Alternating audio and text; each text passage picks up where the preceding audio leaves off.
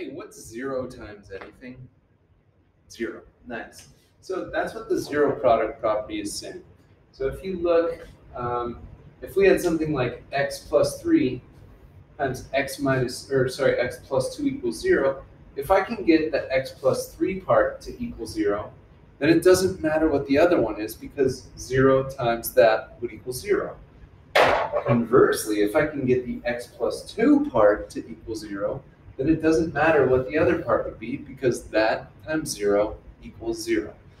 So to solve problems with the zero product property, you take each part with a variable and you set that part equal to 0 and then you solve it.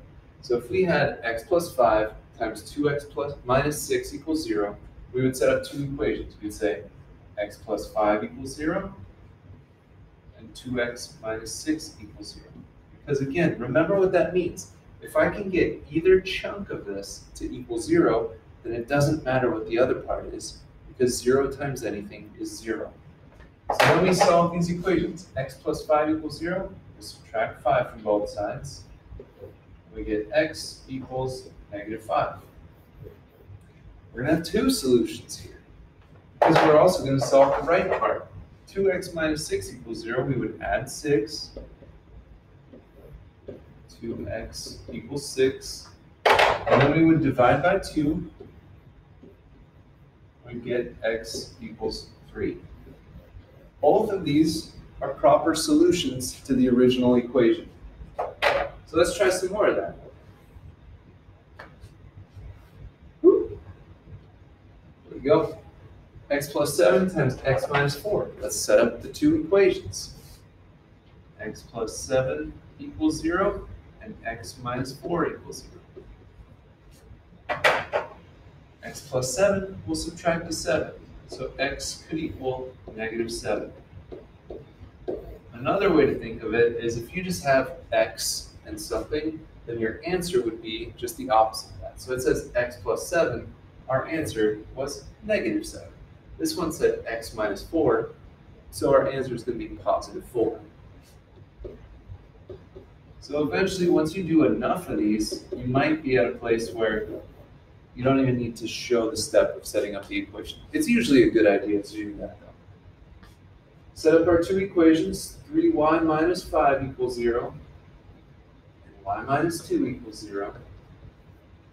How do you solve 3y minus 5? Well, you would add the 5 first. 3y equals 5. And then you don't want that 3 there, so we'll divide by 3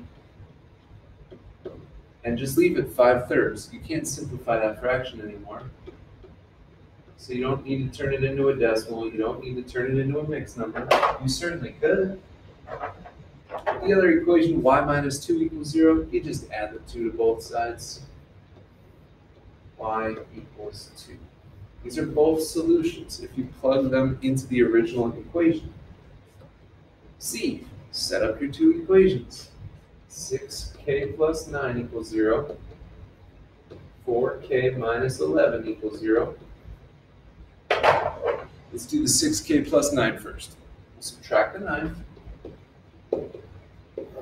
6k equals negative 9. We'll divide by 6. Now you can simplify 9 over 6. 3 goes into both of them. 3 goes into negative 9, negative 3 times. 3 goes into 6, 2 times. So negative 3 over 2, or negative 1.5. 4k minus 11 equals 0. We'll add 11. 4k equals 11. Then we'll divide by 4. You can't simplify 11 over 4, so you just leave it. One more of these. Same procedure though. We got this. Set up your two equations. 5h plus 1 equals 0, and h plus 6 equals 0.